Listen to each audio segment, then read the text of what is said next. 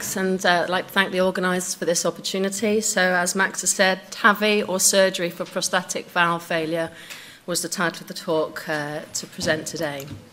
So, my talk's just going to give a bit of background about biological valve implant rate of TAVI, and then the definitions that we need to be aware of for prosthetic valve dysfunction, and then specifically focusing on structural valve deterioration and treatment options for this, mainly redo aortic valve surgery and TAVI valve-in-valve procedure, a comparison of these two treatment techniques, recommendations, and a summary.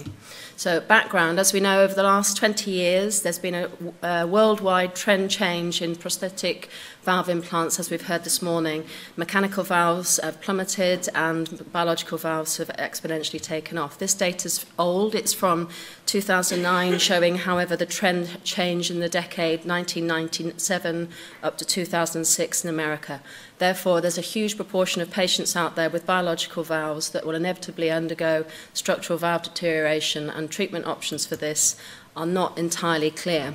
These patients will be older than when they had their first procedure. They will inevitably have some comorbidities, some of which will be too severe to enable them to undergo redo surgery. So transcatheter valve-in-valve procedures emerged on the horizon in 2007. And this was perceived to be a less invasive option for these patients compared to redo surgery.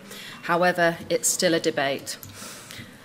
In Germany, 89% of all aortic prostheses recorded in 2016, and now it's increased beyond this, as we heard this morning, are biological valves. Several factors that have been attributed to this are that are we operating on patients that are older initially because rheumatic valve disease has gone down and it's degenerative aortic stenosis that we're operating on. However, this cannot be explained entirely. There is a trend to believe that biological prostheses have extended durability. Novel surgical bioprostheses, the concept that lifelong anticoagulation is bad for patients, particularly elderly, frail patients, and a commitment for the rest of their lives on warfarin is something that is turning patients off. And then the availability of these transcatheter techniques to deal with subsequent structural degeneration and financial drivers.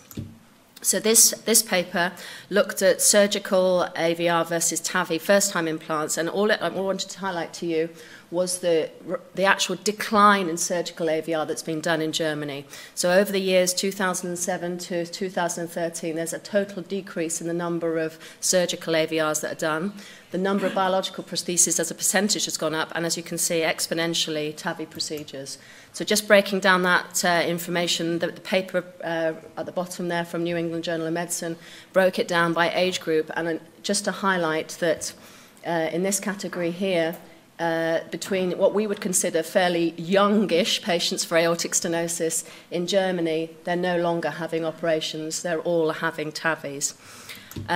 However, UK data is a bit more optimistic. So surgery for aortic valve disease still exists, and over the year, taken from the Blue Book data, decade 2006 to 2016, we are doing more first-time aortic valves. These are in higher risk patients. As seen here, the predicted mortality based on logistic Euroscore over this decade has gone up, but the actual mortality seen has gone down.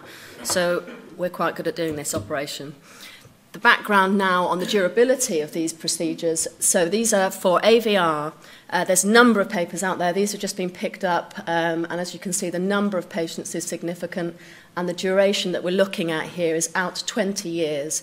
Just highlighting the topic of this talk, structural valve deterioration. So freedom from structural valve deterioration out at 20 years, a mean of 60%, 80%, 95% at 15 years. So this is good data for structural valve deterioration out to long time, big patient numbers.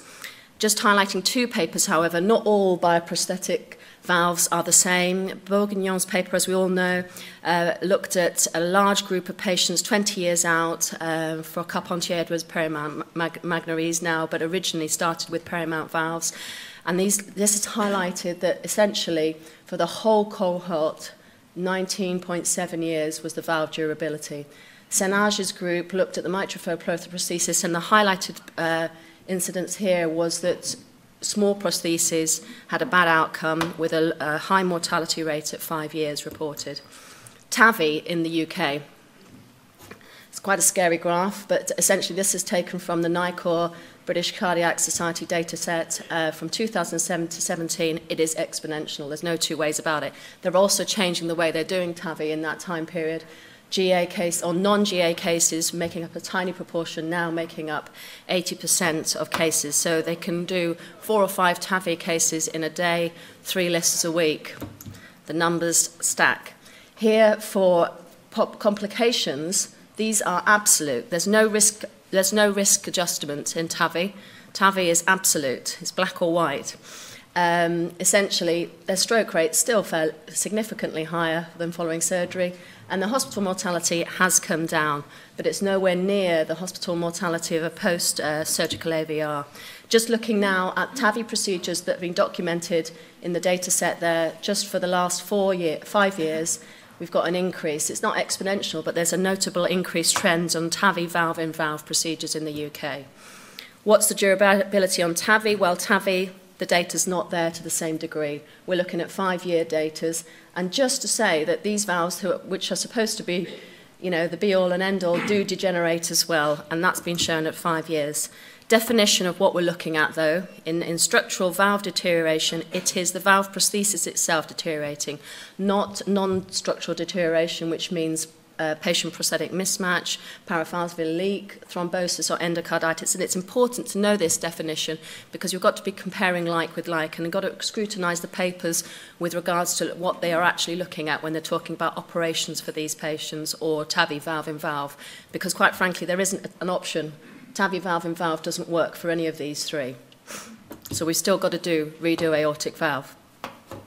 This is, however, what we're talking about. This is the problem that is competing between TAVI valve-in-valve versus redo aortic surgery.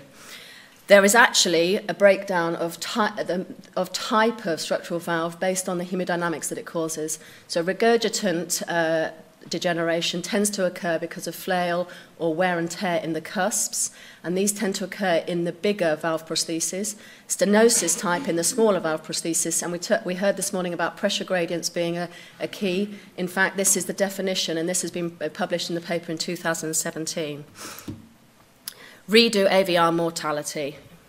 I just want to, you can read that slide, but essentially these 2 papers just highlight that the redo AVR rate 30-day mortality 2.5, 5-year survival of 83%. There are risks, though, and these are the patients that we have to be a bit worried about with regards to operative risks, but it's not unsurmountable. Morbidity should be considered, and the thing about these patients is that they require additional preoperative workup. We need to talk to them about bleeding risk. We need to talk to them about post-operative pacemaker risk. But essentially, we've done that all the way through our surgical careers. However, TAVI valve-in-valve, is there data out there? Well, we have got some data, 1-year data. Mortality rate, 7.6. Remember what it was, 2.5. And 16.8 at 1 year. And they have large gradients following their TAVI valve-in-valve, particularly in the smaller prostheses. So small caliber prostheses, if they've had to use a transapical approach, and if they have a high STS score, these are bad patients for TAVI valve-in-valve. Again, registry data. This is all registry data, only out to 1 year, and the same thing, high gradients, increased mortality at 1 year. So worse for smaller valve-in-valve, number of papers again, Egbrecht and Piberos, both basically showing that a significant increase in mortality rate at 30 days and 1.8 if you've got smaller intrinsic valves. Just to say, is this the right thing to do for patients? Is the Russian doll system, once you've put one TAVI valve-in-valve, are you going to do another TAVI valve-in-valve? How long do these valves survive in the position that they weren't actually designed for when the manufacturer first created these valves? And should we be thinking that a pressure-overloaded, hypertrophied left ventricle doesn't necessarily show a drop in ejection fraction, but will result in heart failure if you put in a valve that doesn't drop their gradient after the procedure? So therefore, should these patients with small aortic dimensions automatically just have redo aortic valve? A comparison. Is there a comparison? Is there evidence? As we heard this morning, there are some papers out there. 3 of them are retrospective evidence. 1 is a meta-analysis looking at 5 observational studies. So that's not hard and fast evidence by any stretch of the imagination. The conclusion of this meta-analysis here was basically that there was no statistical significance, and there wasn't an inferiority with regards to doing redo aortic valve surgery. Well, we know that. What we should be questioning was whether we should be doing this in the first place, the TAVI valve-in-valve. However, let's look at it from a guidelines basis. There is no real guidelines for this. The guidelines are for first-time implants. In the most recent European and American guidelines, we're looking at this shift again to lower ages being a cut-off for when you put in a biological valve, 50 years considered for American guidelines. So recommendations. It's got to be a heart team approach. I've been a bit flippant about TAVI valve-in-valve. It does have a place. However, the team has to be educated, and it needs to be a facilitated decision-making that's shared. And therefore, patients will be selected appropriately, and there'll be an improved referring process for treatment of these complicated patients. We have to think about the choice of treatments, and the teams that making those decisions have to be expert at offering both interventions. And we have to therefore caution a department that is really focused on TAVI, because there intrinsically will be a drive to perform more and more TAVI valve-in-valve in potentially lower intermediate risk patients. So who makes up the heart team? We've seen this before. This has been nicely covered by an article that I'd recommend you to read.